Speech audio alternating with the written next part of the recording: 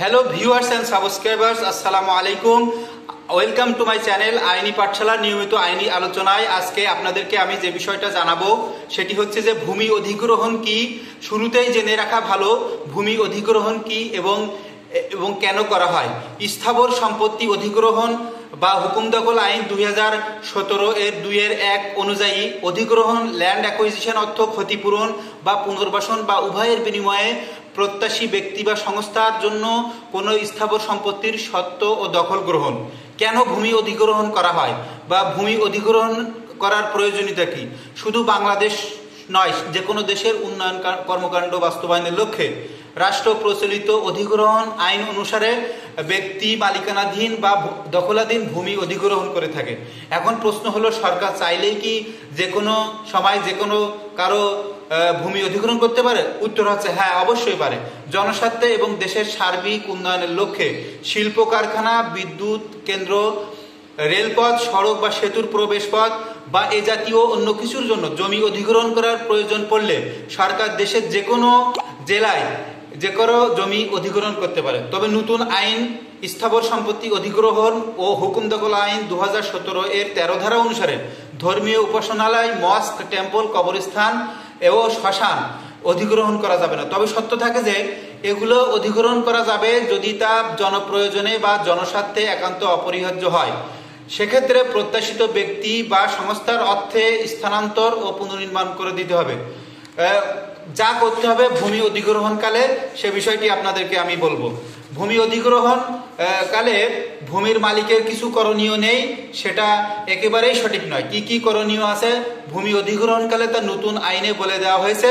সম্পত্তি স্থাবর সম্পত্তি অধিগ্রহণ হুকুম দখল আইন 2017 এর 5 ধারা অনুযায়ী 4 ধারার নোটিশ জারির পর ক্ষতিগ্রস্ত পক্ষ 15 কার্য দিবসের মধ্যে অধিগ্রহণের বিরুদ্ধে জেলা প্রশাসকের নিকট আপত্তি দাখিল করতে পারবেন। আপত্তি পাওয়ার পর ডেপুটি কমিশনার সম্পত্তির পরিমাণ 50 বিঘা 16.50 একরের ঊর্ধ্বে হলে তার মতামত সংবলিত প্রতিবেদন সহ নথি ভূমি মন্ত্রণালয়ের সিদ্ধান্ত গ্রহণের জন্য প্রেরণ করবেন। আর জমির পরিমাণ 50 বিঘার কম হলে ক্ষতিগ্রস্ত ব্যক্তির মতামত সংবলিত প্রতিবেদন সহ নথি কমিশনারের কাছে প্রেরণ করবেন। সরকার বা কমিশনার কর্তৃক গৃহীত সিদ্ধান্ত জনপ্রয়োজন বা জনস্বার্থে গৃহীত হয়েছে বলে গণ্য হবে এবং এটাই চূড়ান্ত সিদ্ধান্ত। এর বিরুদ্ধে কোথাও আপিল করা যাবে না। সবশেষে দেখা যাচ্ছে যে 3 এবং 4 ধারার নোটিশ জারি করার পরই কেবল শেষবারের মতো 7 ধারার নোটিশ জারি করা হয়। 7 ধারার নোটিশ জারির পর আর কোনো অভিযোগ গ্রহণযোগ্য হবে না, তা আইনেই বলা হয়েছে। ভূমি অধিগ্রহণে ক্ষতিপূরণ আদায় করা বা হওয়া এটি কিভাবে করা হয়? ভূমি অধিগ্রহণ সরকার দেশের উন্নয়নের জন্য করতে পারে, তবে মূল সমস্যা হচ্ছে ক্ষতিপূরণ আদায়ের সময়।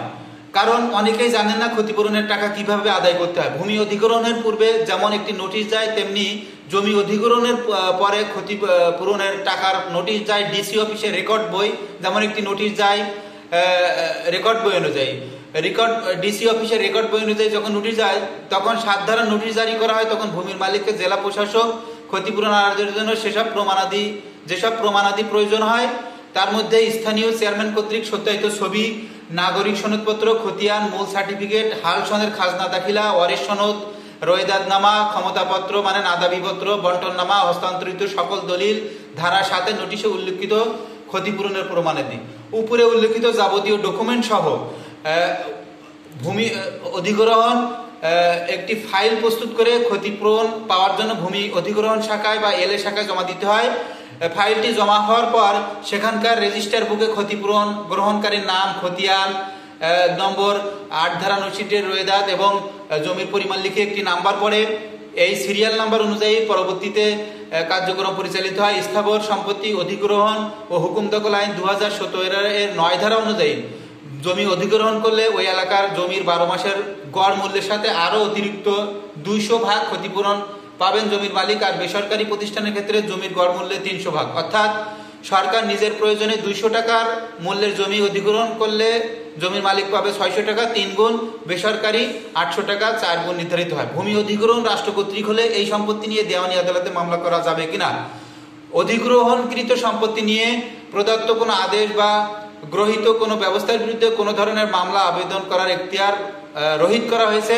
স্থাবর সম্পত্তি অধিগ্রহণ ও হুকুম দখল আইন 2017 47 ধারায় অধিগ্রহণ কার্যক্রমের বিরুদ্ধে মামলা মোকদ্দমা না করার বিষয় উল্লেখ করা হয়েছে। এতে করে ভূমির মালিকগণ অর্থনৈতিকভাবে ক্ষতিগ্রস্ত ও দুর্ভোগের শিকার হয়েছে। সংবিধানের 42-2 অনুচ্ছেদে ক্ষতিপূরণ সহ বাধ্যতামূলকভাবে স্থাবর সম্পত্তি গ্রহণের ক্ষেত্রে আদালতের কোনো প্রশ্ন উত্থাপন বা মামলা না করার বিষয়ে বলা হয়েছে। তবে সার্ভেয়ার ও কানুনগোর প্রতিবেদন প্রেক্ষিতে জমির মালিকানা কেন্দ্রিক বা অন্য কোনো ধরনের জটিলতা থাকলে এডিসি রেভিনিউ বরাবর মিস কেসের মাধ্যমে তা সমাধান করা যায়। মিস কেসের মাধ্যমে স্বল্প সময়ে যে কোনো আরবিট্রেশন সমাধান করার নিয়ম আছে। অধিগ্রহণকৃত সম্পত্তির হস্তান্তর করার জন্য দণ্ডবিধি 1860 ধারা 175 ও 76 অনুযায়ী। এখন এই হচ্ছে যে আমাদের আজকের মূলত আমরা অধিগ্রহণ সংক্রান্ত। এখন অধিগ্রহণকৃত সম্পত্তি পুনঃগ্রহণ করা যায় কিনা, স্থাবর সম্পত্তি অধিগ্রহণ ও হুকুম দখল আইনের 2017 1 ধারার মোতাবেক প্রত্যাশিত সংস্থান অনুকূলে অধিগৃহীত সম্পত্তি যে উদ্দেশ্যে অধিগ্রহণ করা হয়েছে সে উদ্দেশ্য ব্যতীত অন্য উদ্দেশ্যে ব্যবহৃত হলে বা বিক্রয়, লিজ ও এওয়াজ বা অন্য কোনোভাবে হস্তান্তর করা হলে অধিগ্রহণকৃত সম্পত্তি জেলা প্রশাসক কর্তৃক পুনঃগ্রহণ করে সরকারি দাগ খতিয়ান আদানপূর্বক প্রয়োজনীয় পদক্ষেপ নেবেন। মধ্যমায়ের বাংলাদেশ এখন বর্তমান সরকারের বলিষ্ঠ নেতৃত্বে উন্নয়নের মহাসড়কে চলে গেছে। এখন আমাদের দেশের উন্নয়ন কর্মকাণ্ড পরিচালনা করতে গেলে কারোর ভূমি অধিগ্রহণ করলে অবশ্যই আপনারা মেনে নেবেন এবং চ্যানেলটিতে যারা দেখছেন তারা সাবস্ক্রাইব করবেন। সবাইকে ধন্যবাদ।